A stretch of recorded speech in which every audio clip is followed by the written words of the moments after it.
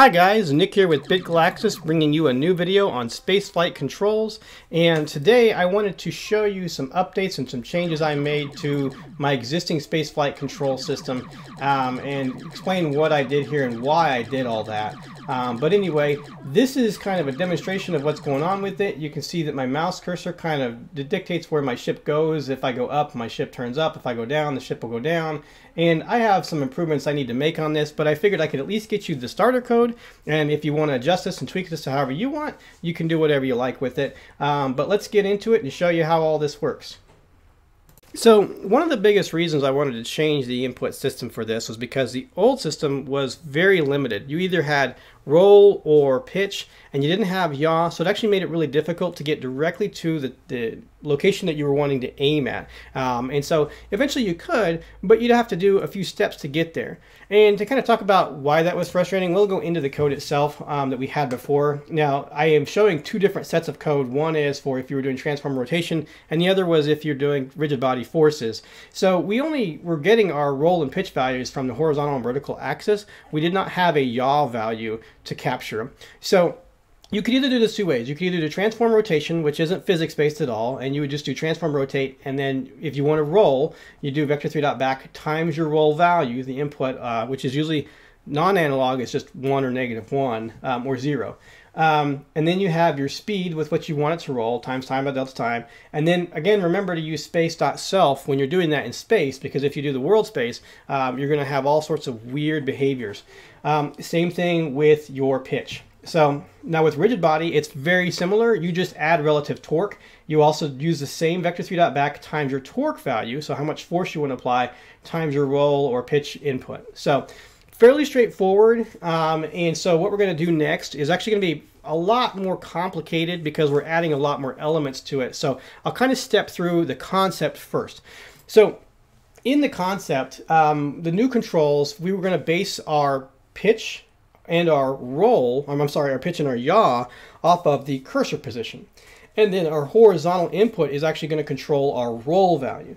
So we also still want to have a slight roll for when we're just yawing, because that's just a visual effect, really. Whenever you're moving an aircraft left to right, we're used to seeing a little bit of roll when it yaws or turns to the right or left. So roll really is separate. When you roll, you're actually flipping the ship upside down and back, right side up, things like that. But the roll we're applying for our yaw is really just going to be like this, really slight, so that we feel like, oh yeah, we are turning right, turning left. It feels more natural, even though we're not really doing a true roll. So the very first thing that I did was I made a new cursor because I didn't want to use just the mouse pointer. So what I did was I created this little pixel art cursor that looks like a targeting reticule, and all I did was I created this empty game object UI in my scene. I attached this script where it takes that texture, and then that's going to make it the cursor. To show you what the code does, we take that public texture that we added, we drag that cursor in there, that targeting reticule, and on the start we're just saying cursor set cursor to target, and then this one's just changing the size. So really that's all you have to do to change a custom cursor, and it's going to change that when you're playing the game. You'll see that targeting reticule instead. So the player script is adding a bunch of things, really. So we're going to talk about start and update first. The first thing that I did was I am grabbing the model object, the model of the ship itself. I'm not using like the physics part of it or anything like that. I'm just using the model, and I'm going to be adjusting that for, I guess you could say it's animation, but it's really not. I'm scripting the animation, but I wouldn't call it that. I'm just changing how it rotates when we're doing that yaw roll. So on the start, I'm getting my rigid body like I always am, but I'm also changing my model object to be, I'm finding the model object on our object that we're controlling, so we can use that later. And then in the update function, I'm doing a couple things. I'm doing our cursor position. We're finding that so we can use it in other functions. And then our yaw roll is just a function that is based on where the cursor is. The ship's going to roll a little bit, and that's the animation aspect of it. It's not actually rolling the ship. It's just saying if the cursor is a certain position, make our ship look like it's rolling. So on the cursor positions, what I'm doing here is really a few steps. The first step is really just getting that position. This second line, this cursor position dot x minus equals screen dot width divided by 2, that's actually saying the top, we're saying get the cursor's position relative to the middle of the screen. So if you remember, on a screen, the top left is actually pixel 0, 0. And we don't want to find our cursor position relative to the top left of the screen. We want to find it relative to the center. So that's why we do this calculation. We cut our screen width in half, and then we subtract it. And that's how we can find whether we're left or right of the center of the screen. This second one, this float cursor y, this is an extra step I added. I probably could have put that in the first formula, but this cursor x and cursor y is actually just finding the relative value. So it's going to be either maximum +1 or maximum -1 for left and right and up and down. So it's going to be, you know, it could be 0.5 or halfway up the screen or things like that. That's all we're doing, is we're just finding the relative position from the center instead of an absolute value, because absolute values don't really help us at all, especially, you know, when you're working across multiple resolutions.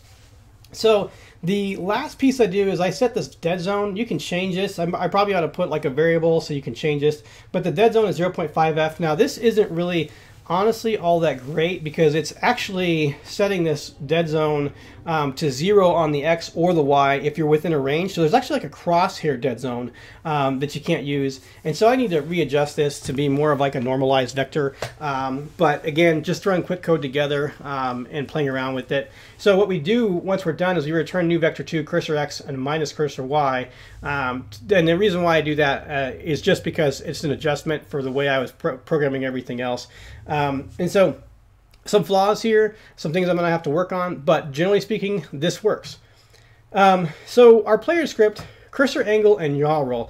So cursor angle is now going to find the angle of the cursor relative to our vector 2, basically our vector 2 down, I think. So yeah, vector 2 dot down. So what we're trying to find is if the cursor is at a certain angle relative to like the center of the screen, our ship should roll to kind of match that. So, and I actually have this little divided by 4f here, is just to make some tweaks and adjustments to it. There's a lot of tweaking and adjustments and improvements that need to be made here, but essentially this works as well. So we're just saying cursor adjust is our cursor position x, cursor position dot y times 0.25f, and then we're finding that angle, and then I'm also kind of just setting it to 0 if it's also kind of like a little bit of a dead zone as well on this.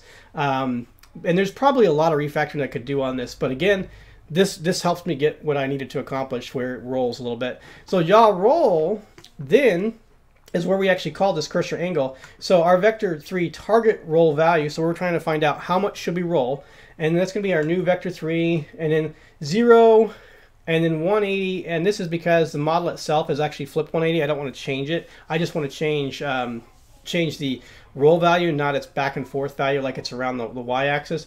So I've also got a mathf.clamp. I don't want the z-axis to go more than 45 degrees. I want the ship to stay within 45 degrees on its roll value. So I've got this cursor angle.z minus 45 and 45. And then lastly, we're saying model object transform.local rotation equals quaternion Euler target roll value. So we're setting it to that roll value, and it's immediate. So you don't necessarily know when you're moving a mouse. It doesn't always like show up that it's like flipping. You'll see like little, you know, jitters here and there when you're doing that, and that's usually if you're like moving around through the dead zone. But one of the things I tried to do was do a lerp. And for whatever reason, the lerp really freaks out when I throw it on this particular code. So I've got to figure that out to make it smooth. But again, this mostly works. So just some improvements that need to be made to that.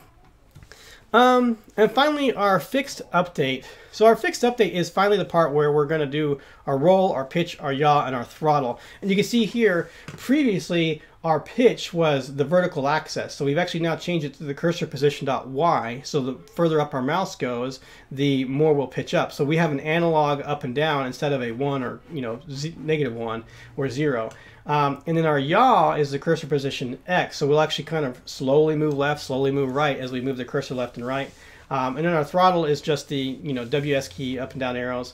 And then finally, we've got our add relative torque with our back, right? You know, we're using our torque values times our roll, our pitch, and our yaw.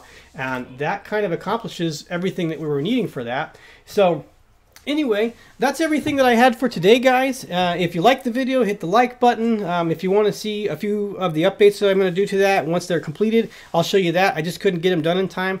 Once I've kind of gotten everything smoothed out, I'll do another video with all those updates. But hopefully you found something useful here and you can use that for one of your projects. So I want to thank you guys for watching, and I hope to see you next time.